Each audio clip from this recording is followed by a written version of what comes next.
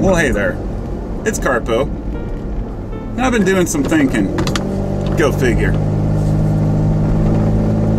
I really think we need to learn to trust each other a little more.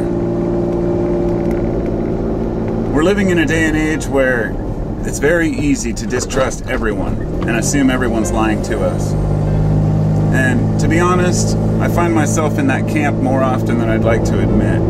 But all of them are based in this simple baseline reality that we have to have in order to even survive and exist in today's world.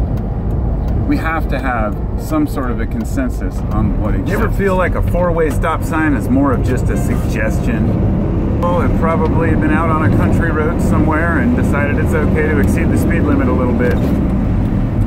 It's because we bend the rules. When you look at communities where they are tight-knit and where people know each other, even in war-torn regions and places where there's a lot of violence, you can see smiles on people's faces because they stick together in a lot of these times. I go to work, I get paid, I use that money, or, you know, I meet somebody, if I hurt them, I get, you know, I have certain feelings, I could get in trouble for doing certain things. There's these, you know, this basic reality we all agree on, whether we really admit it or not. You know, when we talk about the problems in society, it always fascinates me that it really can be down to some very simple principles. There's so many things wrong, but when we make the claim that we just need to follow the rules or follow the law, we have to also realize that every one of us breaks some law at some time.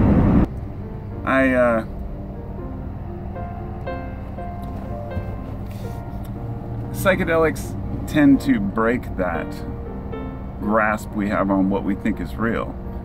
For a lot of people, that can be extremely frightening.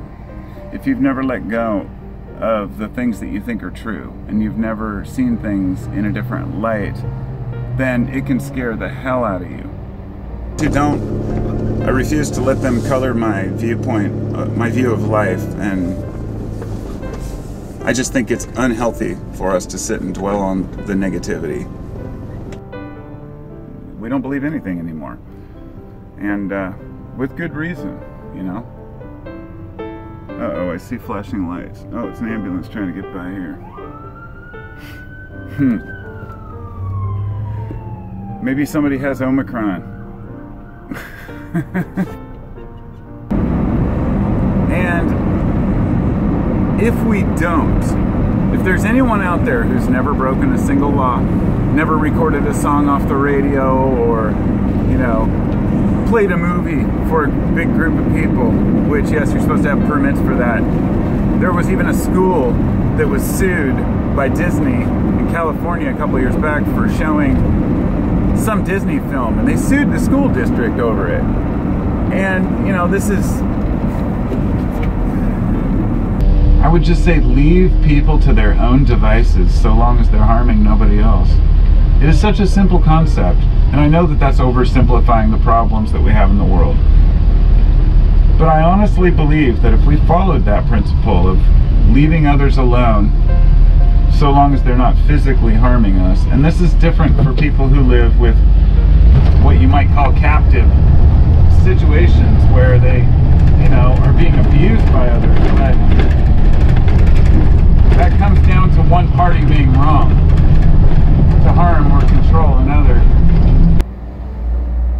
And if you experience these things long ago, you may kind of forget just how impactful they could be.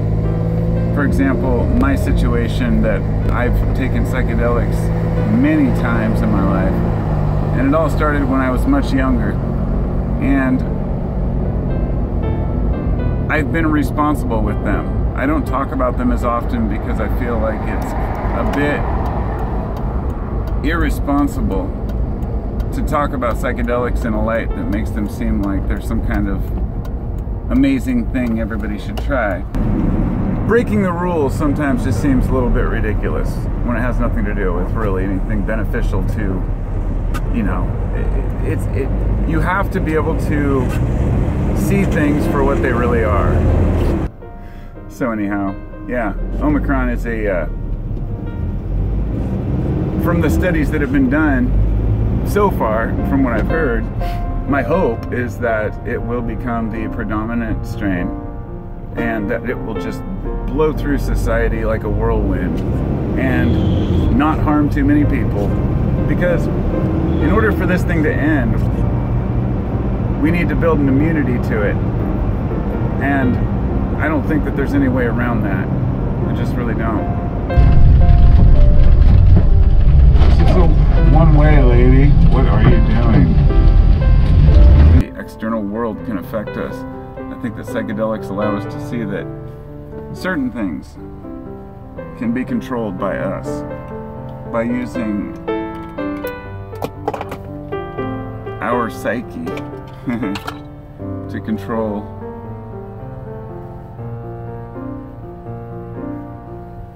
who we are and who we want to be and how we're affected by the world, most importantly, the things around us that we think are going to be the most important quite often tend to be the least important.